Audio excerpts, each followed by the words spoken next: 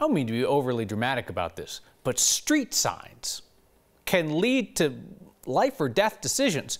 I mean, and they also do the small stuff, you know, turn this way, not that. You know, we count on street signs to tell us the truth, so we make good decisions and we can keep ourselves and other people safe. So when we heard somebody mention that there was an intentionally misleading street sign somewhere out there, Marshall Zellinger hit the road for us. Hey, Marshall. Kyle, you know, when I was growing up, one of my favorite books was Where the Sidewalk Ends. And I finally, in my 30s, near where I lived, found a sidewalk that ended and then there was grass. This street sign behind me suggests this is where the street ends. So I drove it. When you see a stop sign, you know it means stop. This speed hump warns of a speed hump. And between 6 a.m. and 5 p.m., the speed limit is 30 miles per hour, or you'll risk a speeding fine that gets doubled. We take signs at face value, just like this one. I see this sign that says it's not a through street, it doesn't go to Sheridan, and I'm like, wait a second, Sheridan comes to here? Jared Iwi is not a public works employee, you know, the people responsible for street signs, just a curious neighbor pointing out a curious sign. Can a street sign lie? I don't see any other reason other than to keep people from going through. The sign that says not a through street, no access to Sheridan, is where Littleton meets the town of Beaumar, population of about 900.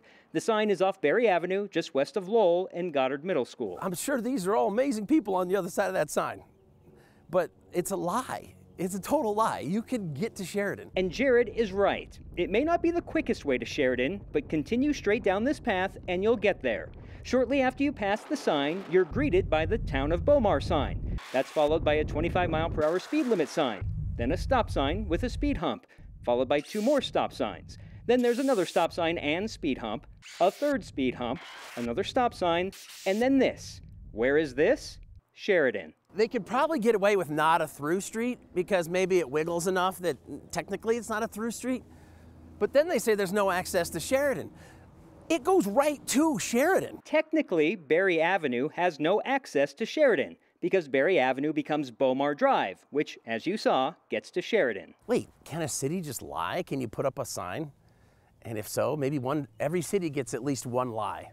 You know, Denver can put full at its, city limits. I'm still waiting to hear back from the town of Beaumar about the sign, which has been up for years, just like this one half a mile away, saying no access to Wadsworth, which is accurate because this road takes you right back to Beaumar Drive, which does not have direct access to Wadsworth, just Sheridan. While I continue to wait to hear back from Beaumar, I spoke with a spokeswoman from the city of Littleton because this is Littleton where I'm at right now. They confirm that's not their sign, and I'm going to show you why, at least what I was told why it's not their sign. This is a City of Littleton sign that says no trucks. Look at the pole here. It's silver. And then look at the, kind of misleading, not a through street sign. It's got a green pole. I'm not going to zoom in too much because I need to get back in front of the camera here. But that's what I'm told is the pole is obviously not Littleton's. I asked if Littleton, now that they know that it's kind of misleading, will Littleton remove it from city property? The public works director was not in today. I'll check again tomorrow.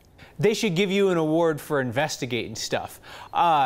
This is fascinating to me because now, so I guess everybody just tosses up a sign to reduce traffic through their neighborhood. I'm going to put one up on my street that just says like turn around, like there be monsters or something like that. This has been here for years, and one question I'm still waiting is, was it ever accurate? And it just hasn't come down.